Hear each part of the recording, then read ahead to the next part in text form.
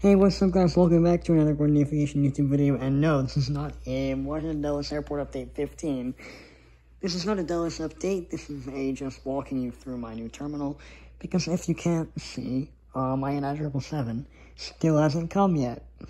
It has currently been on the, I don't know how, but they've spent the past 5 days driving it from Teterboro, New Jersey to Knoxville. I don't know how that's possible, but yeah, and even if I did get it today, I don't have enough time to record just because a huge airport update like this will take easily an hour. So I just don't have time to record the video, even if I had the plane.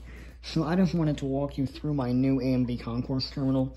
Starting with the United Express area, I have a few United Express gates.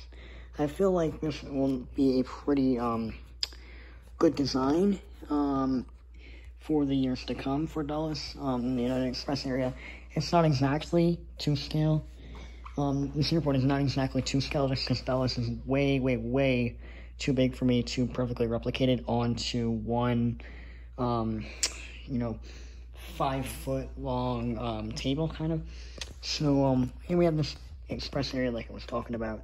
It's very nice. I hope to get a couple more CRJ2, like if Gemini Jets does do another CRJ 200 once and then my camera is out of focus.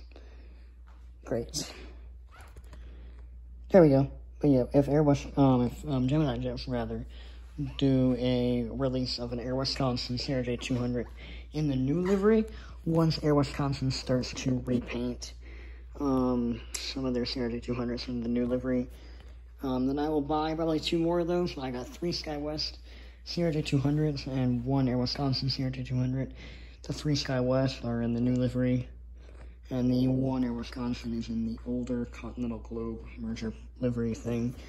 And then moving on to the north side, as you can see, I got 2 heavy gates and then 7 narrow body gates on this side. Here's my British Airways A350-1000, looking great. Can't wait for that update, by the way. And then there's another empty heavy gate. I got, 2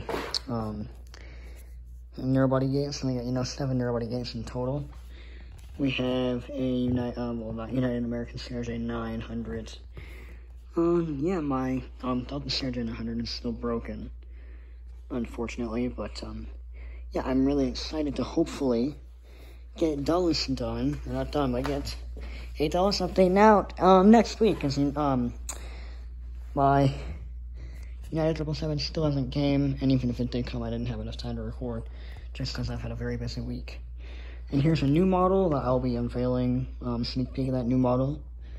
I'll be unveiling in next update. I cannot wait to unveil that. And then the south end of my concourse, we have 6 heavy gates, which can also be turned into 12 narrow body gates. And then here's the taxiway. It's still big enough to fit a heavy plane.